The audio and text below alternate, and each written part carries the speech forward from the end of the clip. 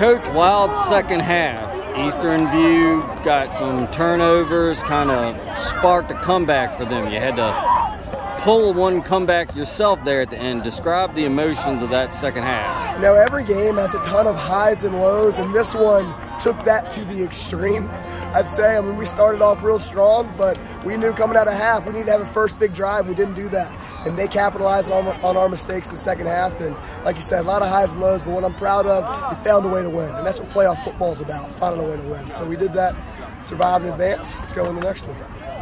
Cole Elrod and Bo Sano have been workhorses all season. Talk about that touchdown at the end, what that means for them, you know, as they make this run. It's unbelievable. I mean, all we're saying in that situation is, hey, let's give it to our best player. Let's throw it up. Let's let our best players go to work.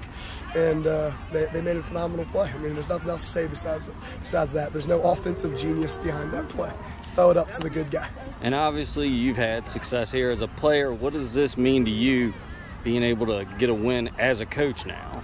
Oh, it's more than me. It's the staff that's been working here since 2019 that we've been working together with, and that's been through some low times here. It's the seniors that were freshmen in 2019 that were only 2-18. It's those guys. So it means a lot to all of us. It's not me. Rob?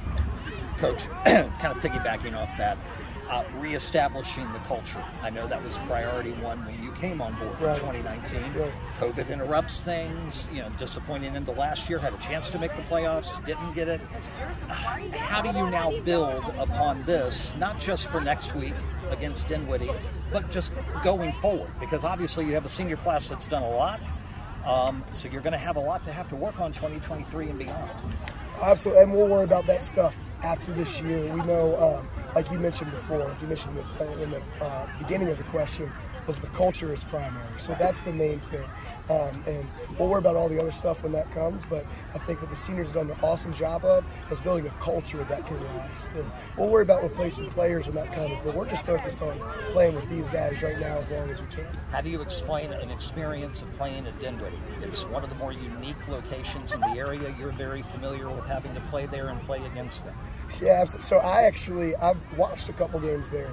I have never played a game at Dinwiddie. You haven't played at So Dinwiddie? Clayton, Whoa, okay. all the games that we played them 3 times, all were at home when I was a player.